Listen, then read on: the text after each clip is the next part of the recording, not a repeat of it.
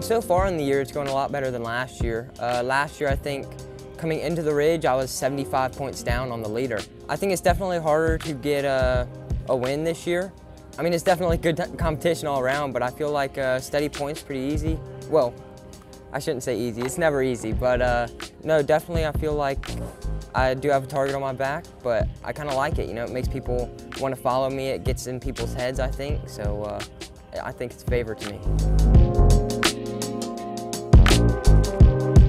It can help and hurt, you know, it's a different kind of bike we're riding, a lot different. I feel like it kind of helps me learn some stuff that I can do better on the R7, but also there's some stuff that I try and do on the R7 that doesn't work on the R7, but I can go and do it on the R6. The Supersport bike, I feel like it handles really well.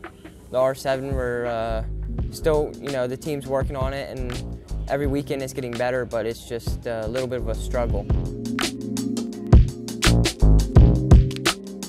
Yeah, I mean, we always say under the canopy that we're all family. We're all really close. You know, I've gone on week-long trips with the team, and my family comes to all the pro races, but we'll just go training for 2-3 weeks in a row. Definitely feel like me and the team are really close. I really love it. It's a really good atmosphere under the canopy.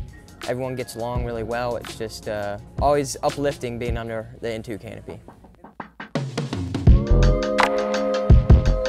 Well, last year I had a teammate, not in the same class, but I did have a teammate in Supersport. He fit in under the canopy really well also, you know. He's family, Kevin Almeida, still praying for him, get better.